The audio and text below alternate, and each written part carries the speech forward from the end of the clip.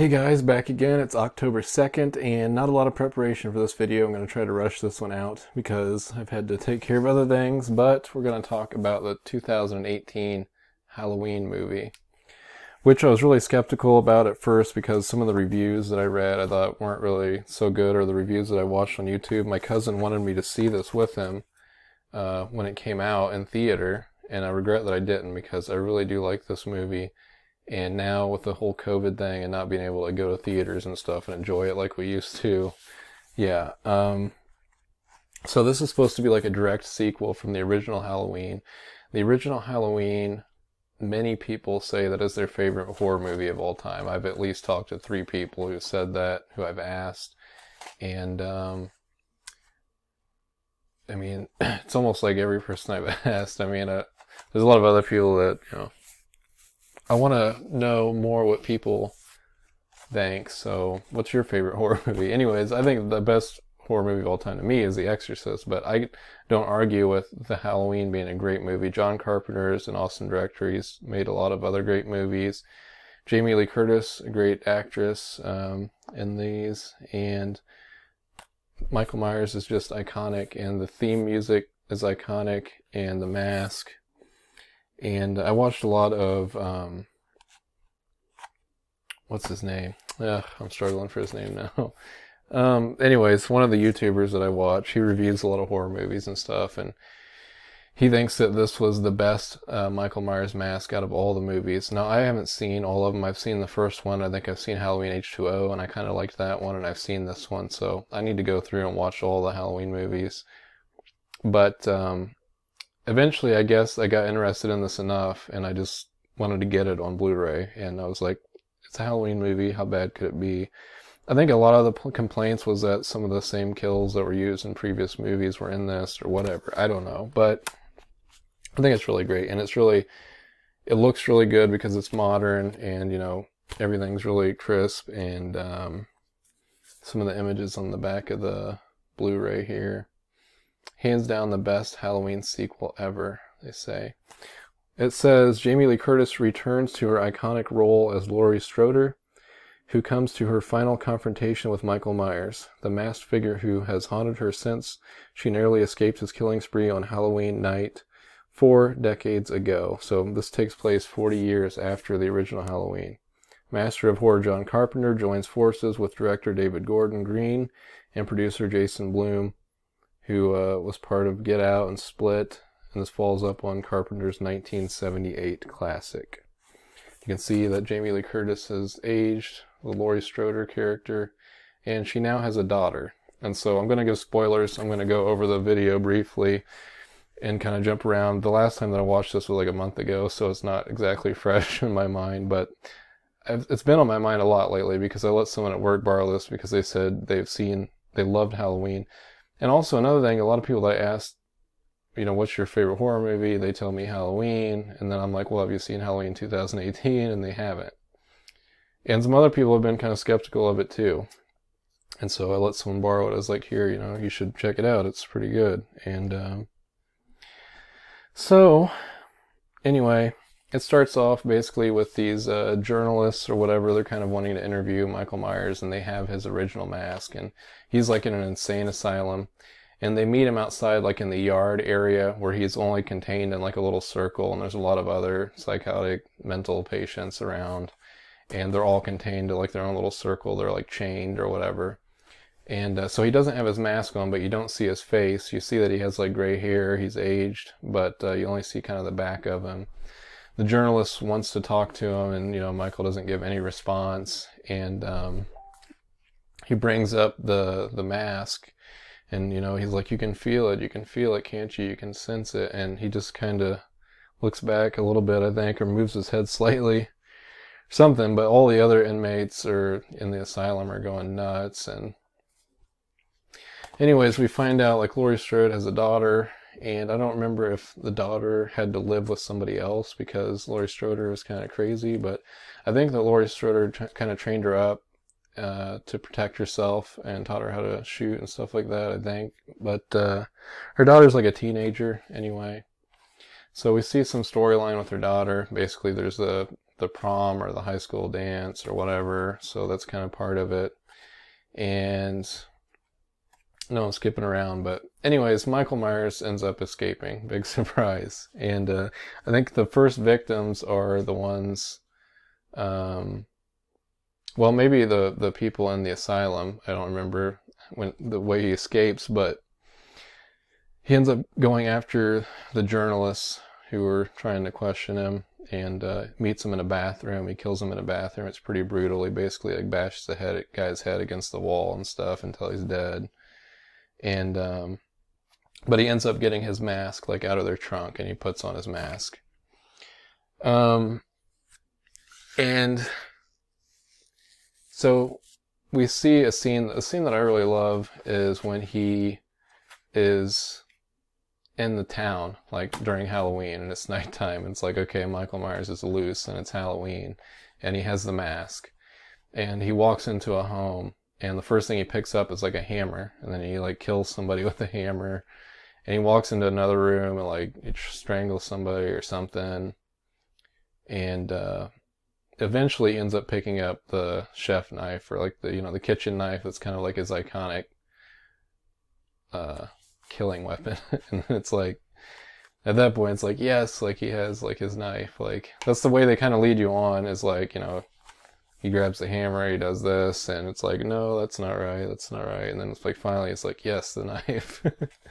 But and I remember there's like a baby crying. I don't remember if he kills the baby or not, but if he does, you don't see it. Maybe the baby's like crying and then it stops. I don't remember if he does kill it or not, but I know you're like, no, like don't kill the baby. But I love that scene because like the iconic music plays too, like during that scene.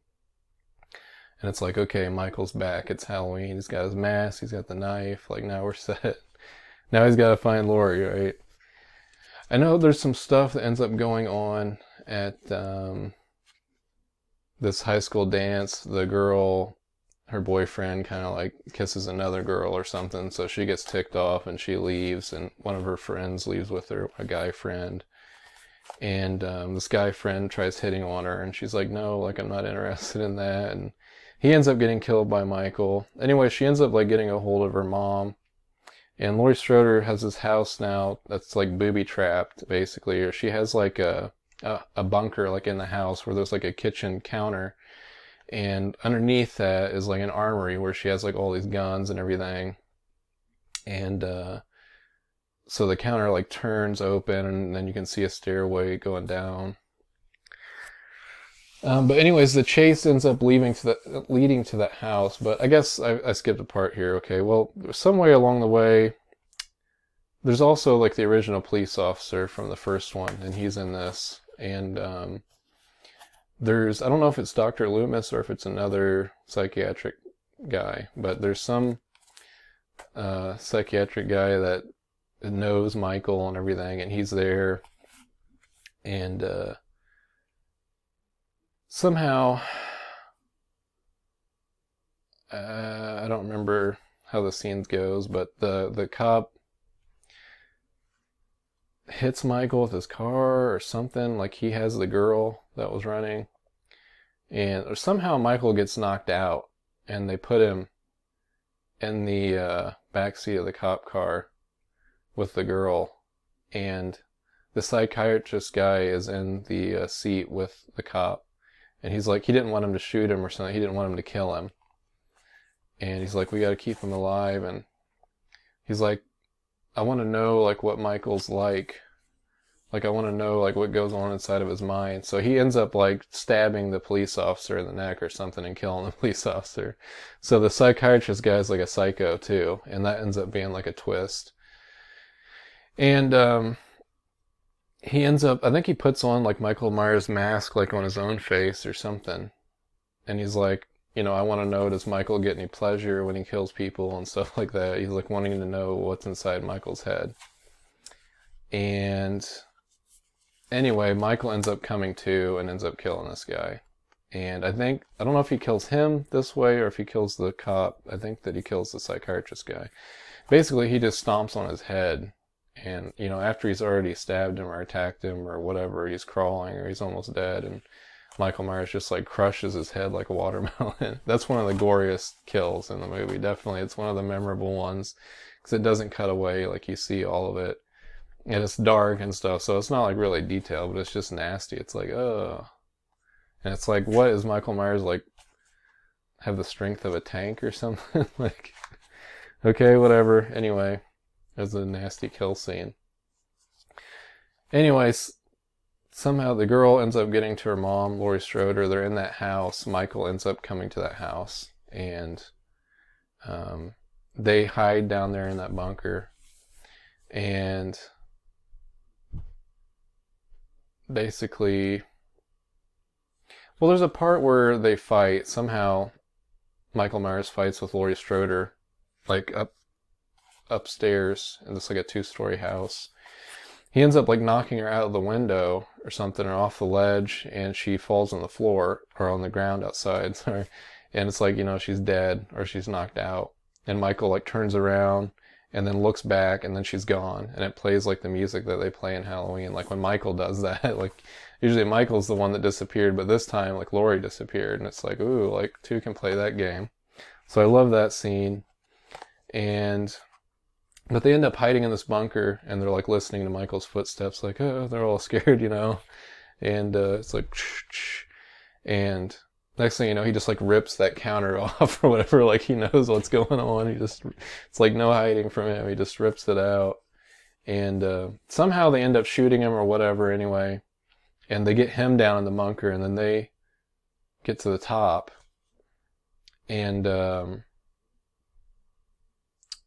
basically, I think, if I remember right, like he's trying to chase him or something. I think maybe the steps collapse and it's like a slide or something, or I don't know what. Anyways, I know there's a part before they finish it that Michael gives Laurie like this look, like helpless, like a sad puppy dog, like, oh, don't leave me, don't kill me. It's like, oh, Michael, you gotta feel so sorry for him. But anyways, she ends up shutting like that stairway. There's like a gate that comes over it, or, you know, it closes. They end up leaving the house basically, and like all the doors and stuff have like steel that comes down and closes. The whole house is like a trap. And she basically sets it on fire, like down in that bunker room or whatever. It was set up to where it would explode. And so that's basically the end of the movie. I think the whole house explodes. And I don't remember how it ends after that. If the girl, her daughter, still has the knife, or if there's supposed to be any hints at anything in the future, I don't really remember. But basically the house blows up. I don't know. So yeah, I know that was all over the place. But yeah, it has the original music and basically like the original mask, but it's like weathered. And I still need to think of it. Man, what was that guy's name? I know Chris Stuckman's a great reviewer, but it's not him. Oh, Cody Leach. Cody Leach does a lot of horror movie reviews and marathons, and he ranked like all the movies and stuff. And he ranked The Mask, and he ranked the actors that played Michael Myers. So he put a lot into that. But he thinks that this mask is like the #1 mask. But I think it's pretty good, as I definitely would suggest it. Yeah, so there's a lot of cool factors here, but yeah, the main scenes that stick out to me is, you know, when he's grabbing the hammer and stuff before he gets the knife, the head crushing scene, and, you know, the stuff at the end. But I don't know what else to say about it. Like I said, it's been a little while since I've watched it. But what can you really expect from a Halloween movie? You know, it's pretty much got everything that I think that you would expect. Maybe not a lot of original kills or whatever. So there are other things that happen, but that's just what comes to mind. But what you see over here on this screen is when that journalist guy it's at the very beginning. Which, that's memorable to me too. It's just the way the movie opens when he's like holding the mask up, and it's kind of like the mask has like supernatural powers almost. So anyway, that's Halloween for you. Halloween 2018. Hopefully they'll come out with another Halloween movie and it'll be good. But I guess it's been a couple of years. So we'd always like to see like Jason versus Michael Myers too. And I know there's a YouTube video of that I watched, like a fan fiction that's pretty good. You know, or even Michael versus Freddy versus Jason. But yeah. I don't know. So check it out, guys. Thanks for watching. See you next time.